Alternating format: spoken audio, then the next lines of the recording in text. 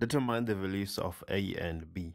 We have f of x, which is equals to a sine of x, and we have g of x, which is equals to cos bx.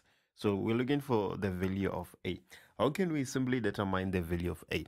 We can look at the highest point of our graph, f of x, because that is what a determines. It controls that highest value, the amplitude.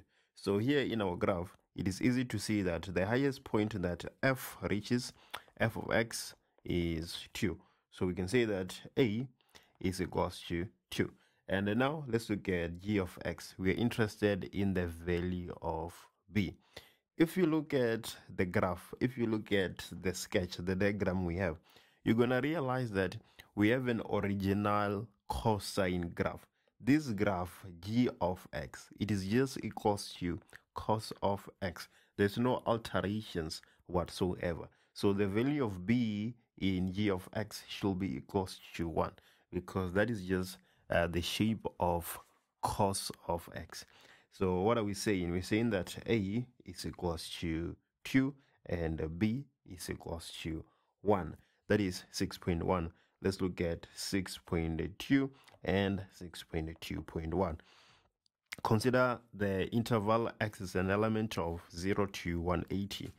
The first question, let's calculate the values of x for which a sine of x minus cos b of x, not cos b of x, but cos bx is equals to 0. We know the values of a and b, so let's go ahead and substitute those.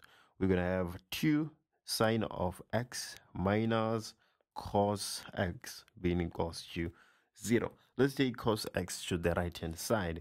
If we do that, we're going to have 2 sine of x being equals to cos of x. Well, if we say sine of x divided by cos of x, then we're going to have tan of x. So let's divide both sides by cos of x. If we do that, we're going to have 2 sine of x divided by cos of x being equals to 1. Cos of x divided by cos of x is 1. But instead of having sine of x divided by cos of x, we can write that as tan of x. This is equals to 1. You can see here that we're going somewhere. Tan of x will be equals to 1 divided by 2. So we can say that x is equals to tan inverse of 1 divided by 2. The value of x is 26.57. And just like that, we've answered 6.2.1. Just a bit of algebraic manipulation. 6.2.2. For which values of x will g of x multiplied by the gradient of f of x be greater or equals to 0? Let's go ahead to our sketch and do some sort of constructions. Let's look at g of x first. Where is g of x positive and where is g of x negative? We're gonna highlight where g of x is positive with a green color and where g of x is negative with a red color. So from this point up until x is equals to 90, g of x is positive.